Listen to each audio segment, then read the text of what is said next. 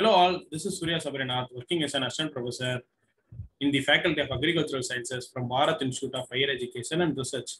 I am handling the courses of U18Bac761 Soil and Applied Microbiology for the Department Agricultural Biotechnology. So in this class, we are going to discuss about mycorrhizae and its types, then vesicular, herbicicular, mycorrhizal fungi. So first we go with the mycorrhizae. So what is meant by mycorrhizae? The term mycorrhizae was taken from Greek language that means fungus root. It was coined by Frank in 1885. The mycorrhizae, myco means fungi, rhizae means root. So it is a mutualistic association between fungal mycelia and plant roots. VAM. VAM is an endotrophic, that means live inside mycorrhizae formed by aseptated phycomycetes fungi. Aseptated means fungi cannot be divided by crosswalk. VAM helps in plants for nutrient transfer, mainly of phosphorus, zinc, and sulfur. And also, it protected plant root from pathogen and nematode infection. Guys, see this picture. So in this picture, it is a photograph of mycorrhizal association in plant root. Next, we are going to discuss about what are the different groups of mycorrhizae. The different groups are ectomycorrhizae and endomycorrhizae. So first, what is ectomycorrhizae? Ectomycorrhizae, fungus completely encloses each feeder root in a sleek or mantle of hyphae. The hyphae penetrate only between the cells of the root cortex, that is intracellular association, or comes under Basidiomycotina and Ascomycotina. Example, Amanita, Suillus, Laccaria laccata. Next one is endomycorrhizae. Endomycorrhizae means these are the fungus does not form external sheath but lives within the cells of the root. It is intracellular and establishes direct connections between the cells of the root and surrounding soil. Example is Armillaria forms and Xerotus. So now come to ectomycorrhizae. So ectomycorrhizae that we already discussed, it lives only outside of the cell. So it forms mainly with the conifers and oaks. See, this is the structure of ectomycorrhizae. Here xylem is present. We are all well known. The xylem that is helps to water transport in plants, then epidermis layer, then cortex and harticnet, and fungal sheath. So fungal sheath that will protect the fungus, fungal root. So harticnet, what is meant by harticnet? So harticnet is the fungal penetrate the root between cortex tissue and act as a storage and a transport organ of phosphorus. So ectomycorrhizae, there is no VAM. So because for endomycorrhizae, VAM will act as a storage and transport organ, vesicles and vesicles. But here harticnet will serve as the storage and transport organ of P. So some of the beneficial role of harticnet is there. So what is that? So first one is it protects from pathogen. Second one is it produces endospores, that is a reproductive structure. Okay, then it produces polysaccharide that is called glomalin. Then endomycorrhizae. So endomycorrhizae exchange mechanism as an inside of the root and the hyphae extend outside of the root.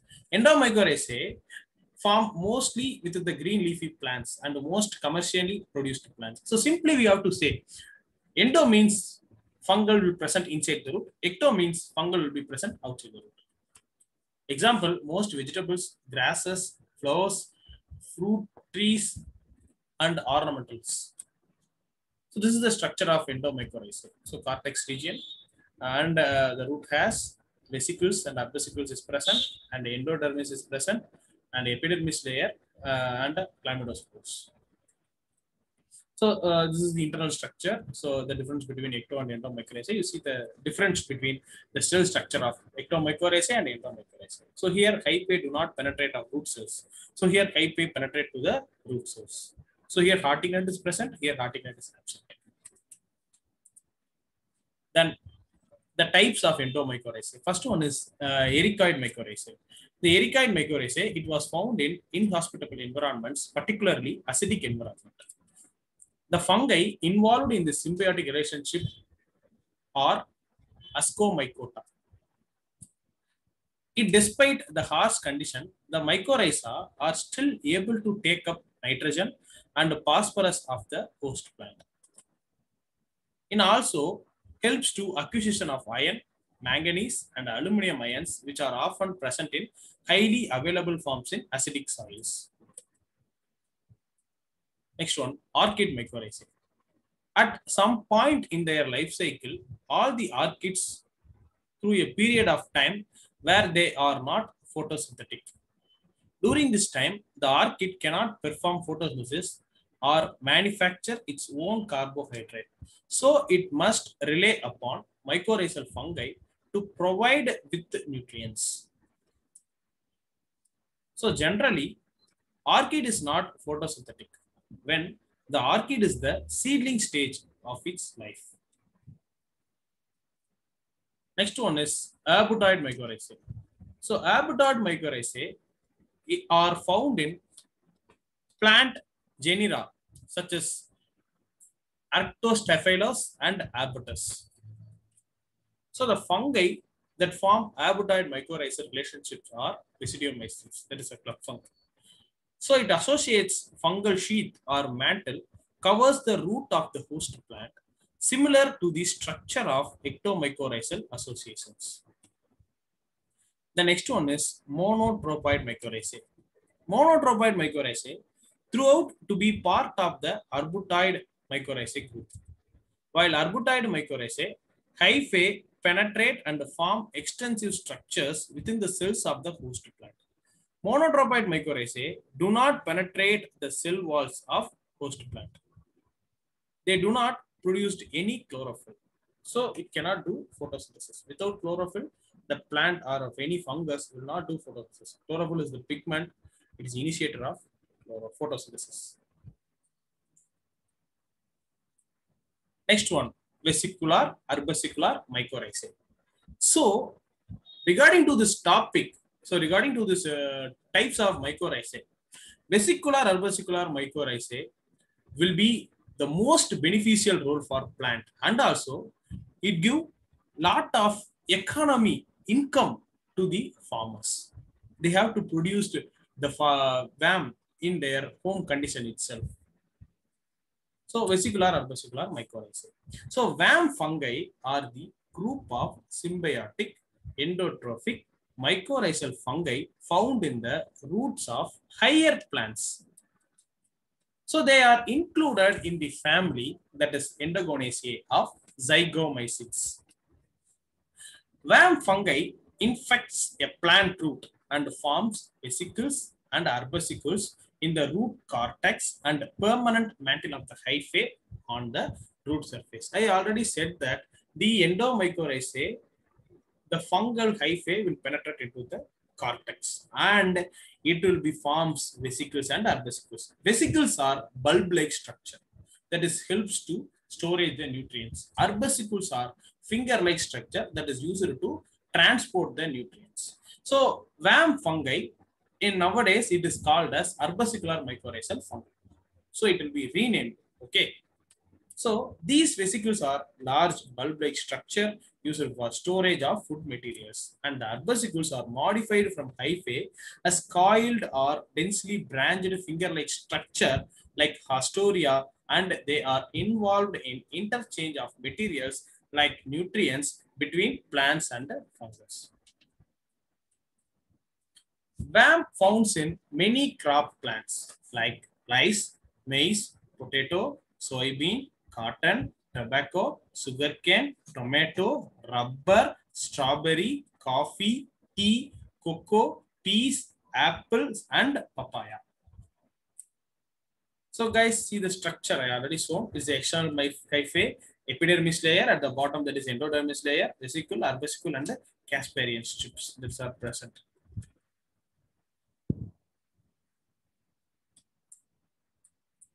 So genera of VAM fungi. So Gredman and Trapp have recognized 5 genera of VAM fungi based on spore morphology. They are, first one is Glomus. Glomus is the first genera. So the chlamydospores with a thick walled. So here what we discussed means, guys, you see this. So here that chlamydospores wall, how it is attached based on the genera will be classified. Okay, so if it is thick walled, that is called glomus. So what is gigaspora? So gigaspora, next gigaspora is the next classes. Before that, the species of glomus, that is glomus microcarpus and glomus mosaic, etc.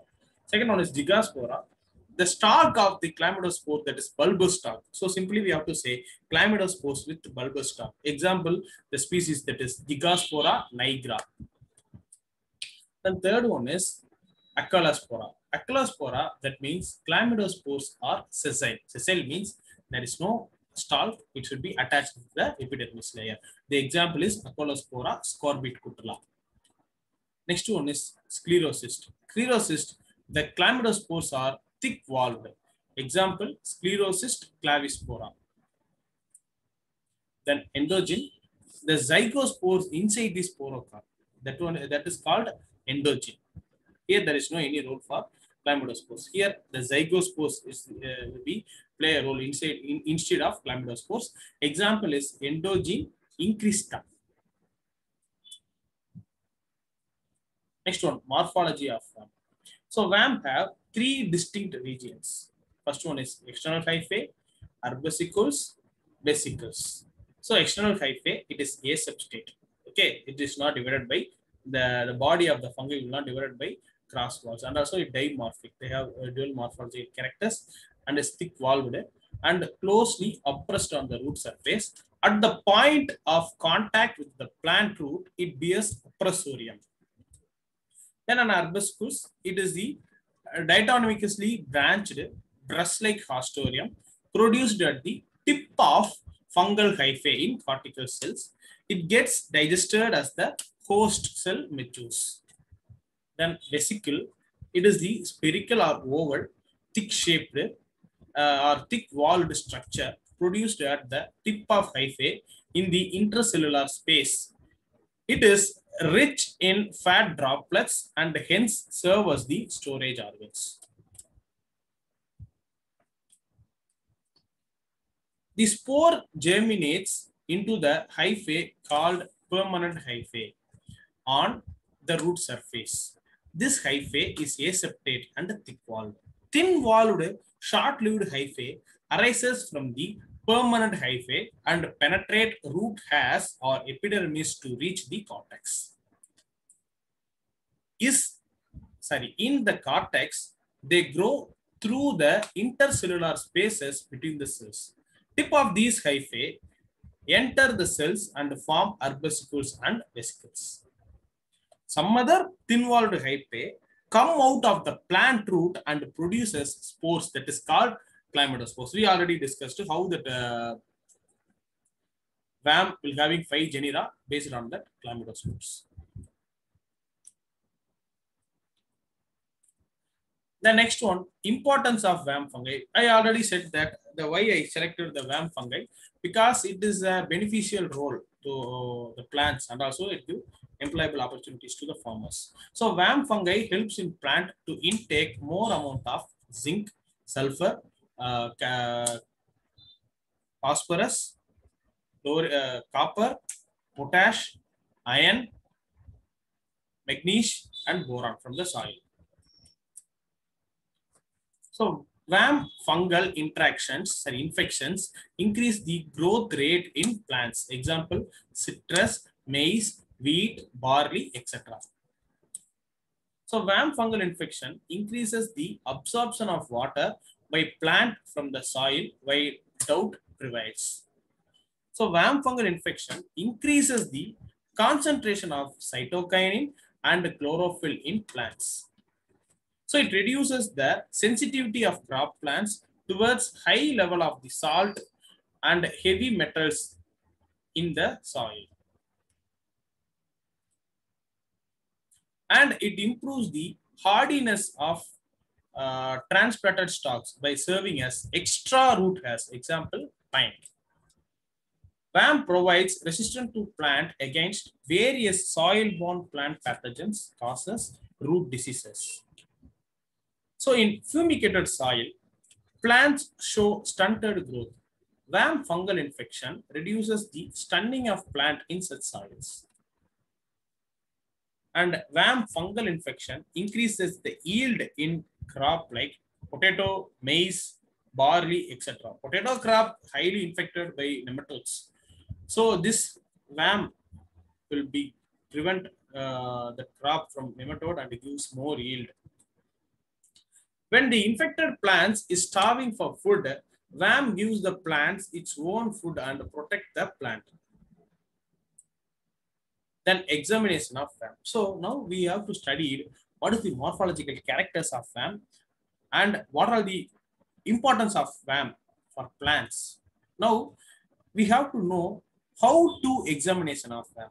There are two types is there. First one is we have to examine the root infection, the how percentage of root infections of worm, and we will be examining the spores from soil by wet sieving and decanting method. So first we go with the one by one. So examination from the root. So it is a root clearing and staining technique. The first step is collect the representative root samples from growing root of plants. That you have to preferably, we have to prefer the thin roots and wash gently with running tap water to remove adhering soil particles. So what is next? So after you remove the adhering soil particles, you cut the root into 1 centimeter pieces and transfer to the boiling troops. Okay, so and add 10% of KOH solution till the root are immersed. So plug the tube with cotton and cover it with the paper and heat at 90 degrees Celsius for 1 hour. So alternately cook the samples in the help of autoclave at the temperature 100 to 120 degrees Celsius for 15 minutes. So we are well known. Autoclave is the moist heat sterilizing instrument. Okay, it was introduced by Charles Chamberlain. So one more information, autoclave is the big sized cooker. Okay, so care should be taken to avoid smashing of root. Delicate roots can be heated for a short time with care. This boiling with KOH leads to clearing of root contents. Wash the roots till no brown color appear in washed water. If the washing should not be done properly or still the brown color will be there, means you should be go for bleaching. Okay, so bleaching is necessary for heavily pigmented root material which is not clearly adequately in KOH alone. So immerse the root in alkaline H2O2 solution at room temperature for 10 minutes to 1 hour. So till the roots are bleached, alkaline H2O2 is prepared by adding 3 ml of NH4OH, 30 ml of 10% H2O2 to 567 ml to ml of tap water. Okay, so it will make it around, I think, 570 plus 30, that is 600 ml. Wash the root thoroughly in water to remove all H2O2. So after bleaching is done, you should be due for acidification. So important thing, if KOH will not disappear, so that you do bleaching. Okay, if it disappear, you will directly come with acidification. So in this acidification, immerse the root with 2% hydrochloric acid and retain for 3 to 5 minutes and decant. So after acidification, should not wash the root in water since the strain requires an acidic medium for the reaction. So after acidification is done, we should do the staining and the destaining. So what is staining? Staining means it is an artificial coloring agent that is helps to identification of the microorganism. Destaining means it helps to remove of excess stain, that is called destaining. For worm, the staining should be done with the equal volume of 0.05% trypan blue stain.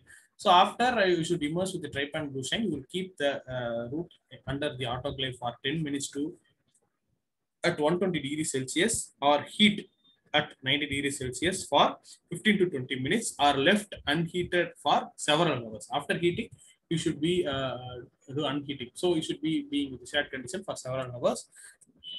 Then if the roots are stained excess, so immerse the root in lactophenol for destaining. So lactophenol is a destaining agent. okay, for tripangu solution. So guys, see, this is the picture.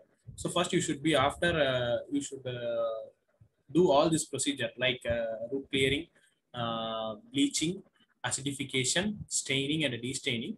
You should mount the root on the slides. Okay, it should be like this, and you should be add some mountain shell. Then you should be cover with the permanent slide. So that is cover slip. Then you make this as a permanent slide, and you should be examine the slide under the microscope. Guys, see this. So in this picture, the first one, you should see the possible intersects. So what we have to be visible.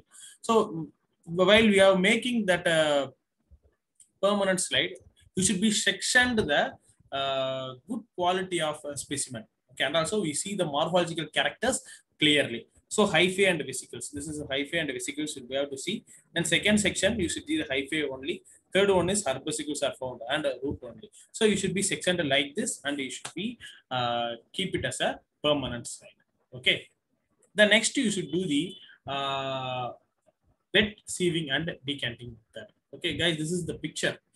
So first you should collect the root. Okay, and you take the sieves. Okay, the size is around 750 mm. Okay, and 180, 90, 45 mm. You should be arranged it as a descending order. So first you have to take 100 gram of soil, and you should be mix it thoroughly. Then you should be sieving. The soil sieving should be done. So and you should collect the last sieve, that is 45 micrometer. Then you should be take the spores, and you should be with the petri plate, and you should be examined under stereo zoom microscope only. Stereo zoom microscope, it helps to examine the worm spores. Okay, so if we examined by this, the spores will be visible, and you have to detect it with needle, and if the spore is present, it should be oozes out. Okay, that we discuss the procedure. So recover of AM fungal spores from soil by wet sieving and decanting technique. So take 100 gram of soil in 1 liter beaker. After removing stones and other bigger sized debris, etc. So pour 1 liter of water and stir well with the glass rod so as to detach spores from soil particles. So allow the soil particles to settle down for few seconds. So transfer the water to the sieves arranged in descending order. So 750, 180, 90, and 45 microns. Again, pour water in the beaker, stir well, and allow to settle for seconds, and transfer it into sieve arrangements. Repeat the process for 4 to 5 times till the suspension is become clear. So collect the sieves from each sieve using fine getting to water through sequence bottle in the small beaker. For taking total count, pass the sieving again through the fine sieves, 45 microns.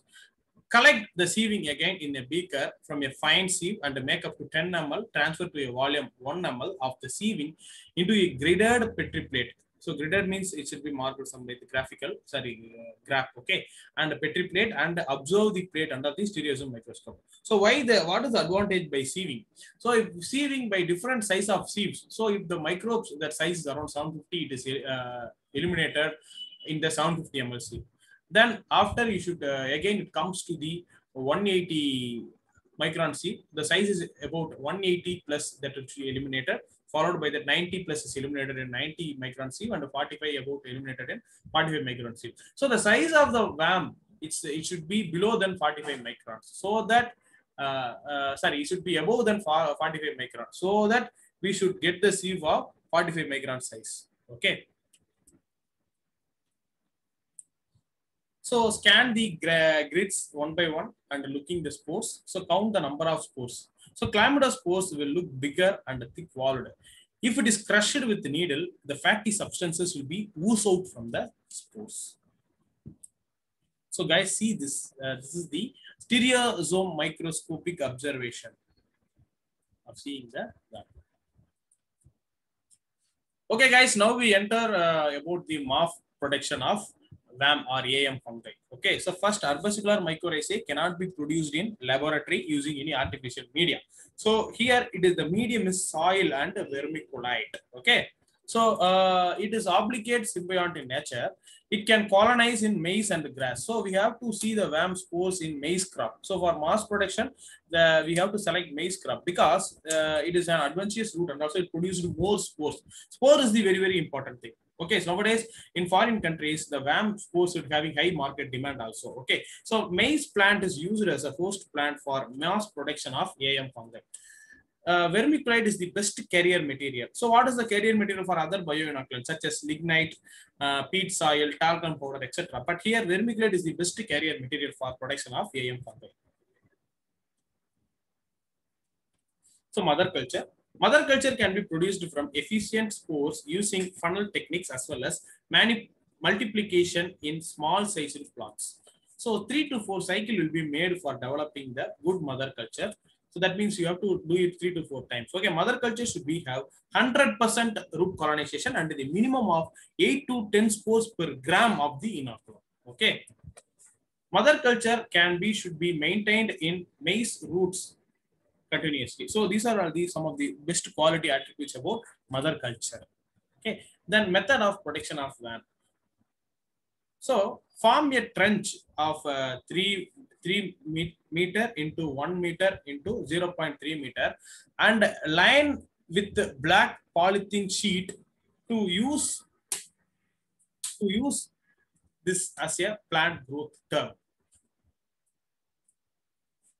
Mix 500 kg of vermiculite and 50 kg of sterilized soil and pack in the trench up to height of 20 centimeter. Spread 10 kg of AM inoculum, mother culture, 2 to 5 centimeter below the surface of vermiculite. Sow surface sterilized maize seeds with 5% sodium hypochlorite for 2 minutes. At the time of sowing, apply 20 gram urea, 20 gram superphosphate, 10 gram of potash. So regularly water the plants, grow the plants for 60 days. So after the 60th day, cut all the roots and mix with the vermiculite in trench. Inoculum produced consists of vermiculite spores, species of hypae and infected roots. So within 60 days, 55 kg of AM inoculum could be prepared from 1 square meter area. So this inoculum will be sufficient to treat 550 meter square nursery or having 11,000 seedlings. So guys, please see this picture. So in this picture, the mass production of VAM inside the brick lined tank and another one is mass production of VAM inside the cement tank. Okay, you should be mass production at the field level itself, but the polythene sheet you have to maintain with be careful and make the holes for easily pull out and collecting the VAM roots. Okay, so field application. So field application, VAM fungal inoculant is diluted with water and mixed with the seeds to make pellet of inoculant on them. The seeds are then sown in main field as usual. In another method, the inoculant is spread uniformly all over the field before plowing and the crops are transplanted or seeds sowed in that field as usual. Next one is nursery application of VAM. So 100 gram inoculum is sufficient for 1 meter square area. The inoculant should be applied at 2 to 3 centimeter below the soil at the time of sowing. The seeds cutting should be sown, planted above the AM inoculum. So for nursery, so seed also for trees, we should have the seed and also cuttings of the root. So that you have to use this VAM also. Then for polythene bag raised seeds for forest trees and the plantation crops such as coffee and tree. Okay, so about 10 gram of inoculum is sufficient for each plant raised in polybags and mix 10 kg of inoculum with 1000 kg of potting mixture and pack the potting mixture in polythene sheets. Okay, and before sowing. Then for outplanting, 20 gram of AM inoculum is required for seedlings and apply inoculum at that time. Then time of planting. Okay. The next one is for existing trees. For existing trees, 50 to 100 gram of AM inoculum is required for inoculating one tree. Apply inoculum near the root surface at the time of fertilizer application. Okay, these are all the application of VAM to nursery and polythene bag raised seedlings for outplanting and for existing trees. So guys, I think in this class we are discussed about mycorrhizae and the types like ectomycorrhiza and endomycorrhiza. Endomycorrhiza, there are another subclasses is there like archid mycorrhiza, arbutoid mycorrhiza, monotropide mycorrhiza, and vesicular and vesicular mycorrhiza. So among the mycorrhizae, vesicular or vesicular mycorrhizae will play the beneficial role for many plants, and also it gives employment opportunities, and it make to start a small entrepreneurship business for the farmers. So basically it helps the plants against the disease and the nematodes, and it helps the plants to supply the phosphorus. So available form of phosphorus, that is phosphate. So nowadays that phosphate deficiency is more in crop, so the leaf is become pink in color. So the you have to apply this VAM. It is eco-friendly, and it will be gives the beneficial way to supply the more amount of phosphorus, and it reduces the amount of phosphorus to apply in the field also. I hope this lecture might be useful to you. If you have any doubt, you should contact me. So guys, thank you guys. I will be see you with the another good lecture from the next class. Thank you.